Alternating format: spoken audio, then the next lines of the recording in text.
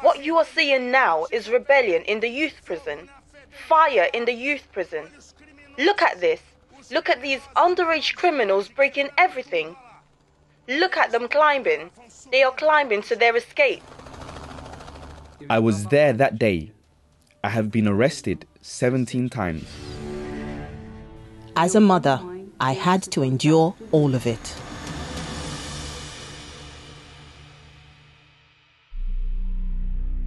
I had my first pregnancy when I was 14 and my son William was born. He had always been a quiet child. He was calm. But I hid who his father was from him. His father had abandoned me and I was hurt.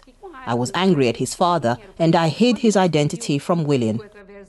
When he found out, because another son of mine told him who his real father was, he was heartbroken. For me, it was shocking because this messed up my mind. My means of escape was the world of drugs. That was when I got involved with drugs. I began by snorting cocaine. The first drug I used was cocaine. I had no boundaries, to the point of getting arrested more than once within 1 week.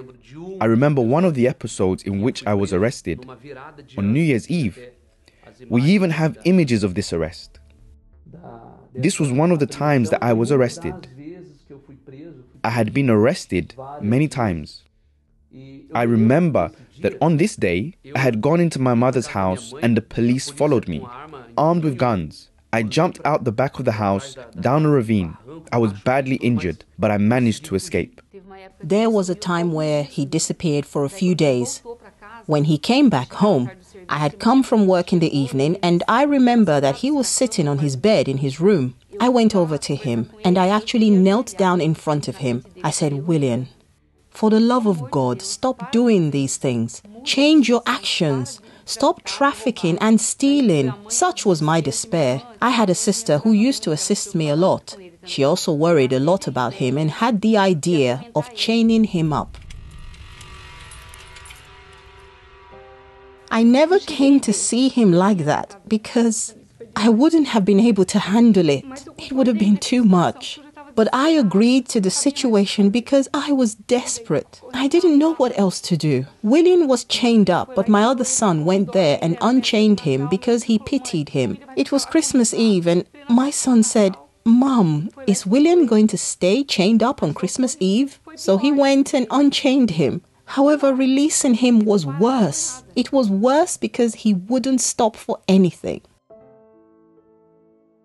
I didn't know how to act, but I had received an invitation and started going to the Universal Church. I began to learn there. The pastor would speak and teach how we should act our faith, so I began using my faith. I began making vows and campaigns. I would anoint his clothing. Then I understood that I needed the Holy Spirit and that I couldn't act by the strength of my own arm. So I sought and fought for myself. I sought and was baptized in the Holy Spirit. The weak and weeping mother died. I received strength and so I joined the evangelism group. I was raised as an assistant. I was fighting and in the faith that he would change, but he didn't. The situation got worse. He got even worse to the point when I was in a New Year's Eve night vigil working in the meeting when I received the news that he had been arrested once again.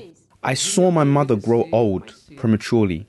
I saw her cry countless times. During this episode that she is talking about, where she went to the police station on New Year's Eve, who says that I got my head straight from then on?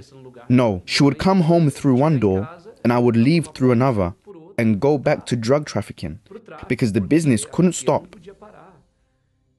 I went beyond the boundary, the limit of what I could do or imagine doing. I committed homicide in the neighborhood that I used to live in. There was even a news article at the time. It made the headlines, which is this one, saying that police investigators had started coming after me. Still, though I was on the run, I got even more involved in robberies because I thought I'll get caught sooner or later. Then came the day when I was arrested. And that was the 17th time that I had been arrested. There were 17 court cases. It was one court case after another. From there, I was sent to a youth prison, and even inside, I committed other crimes, to the point of taking part in rebellions. In the first week that I was sent to the youth prison here in Brás, there was a rebellion. I was involved in this rebellion. That was when, after countless mistakes and hitting my head on the wall, the Universal Church began their work in youth prisons, and I started taking part in their meetings. By taking part in these meetings, I started to be interested. I remember that there was an assistant, Mr. Noel, who would go there every other Thursday. So I took part in the meetings every fortnight. After one of the meetings that we had there, William and I had a conversation afterwards. This contact was very interesting because after the meeting, he asked me for a Bible. I only had my own Bible, which was very worn and used. He asked me for a Bible and I said, "Look, William, I don't have a new Bible to give you. I only have this one." He said, "It doesn't matter. That's the one I want." He embraced that Bible and carried on with his life. That episode really stuck with me. And truly, I really embraced that Bible. I truly surrendered myself, body, soul, and spirit. I really wanted a change. Also, during the assistant's preaching, he would always talk about the baptism in water.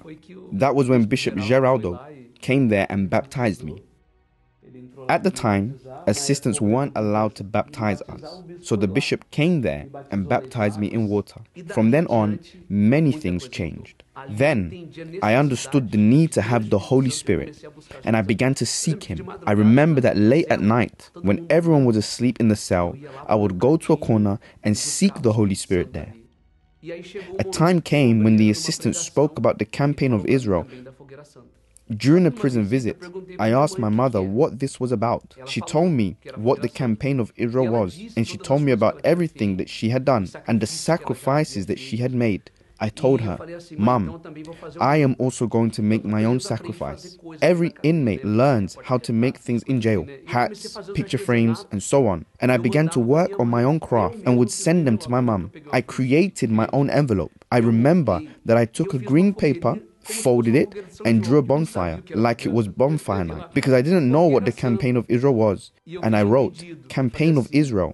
I made a request. I said, "I don't want to get out. I want to have a transformed life." My mom placed her sacrifice with mine, and she went to the altar.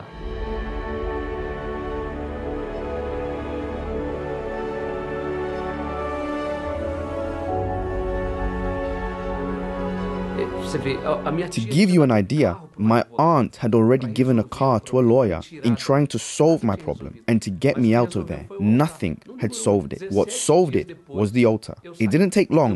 17 days later, I was released. I went straight to church on a Tuesday. I remember that I had a very strong experience with God that day.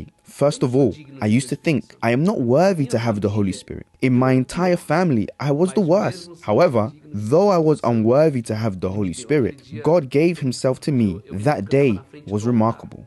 I was in front of the altar, and I sought Him with all my strength. The worst person, the one who didn't deserve anything. And God gave me His all, which was Him living in me. So, for me, this was very good. I remember that I left that meeting and there were loads of young people from the church there. I wanted to give them what I had received. From then on, everything changed.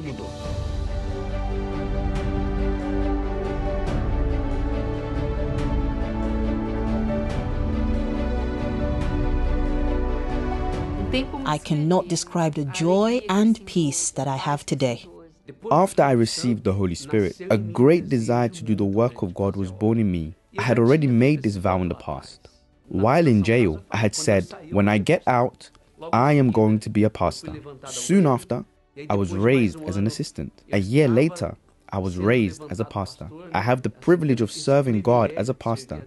Not to have a title, but I said, gosh, I did so much wrong. I took lives.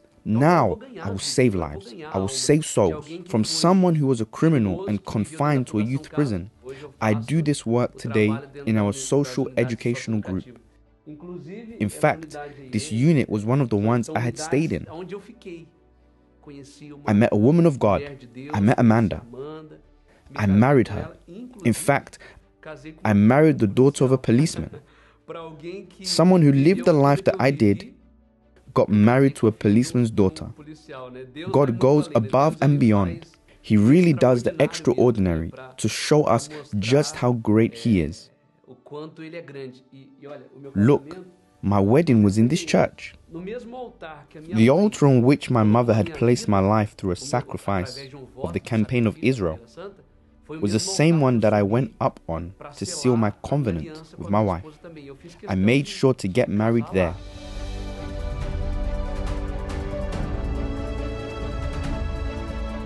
My son, I had said that I used to be ashamed, and truly, I was ashamed of the situation that we went through with you. But today, I am proud of you. I see how great God is through the transformation He brought to your life. Today, I am proud to have a son like you.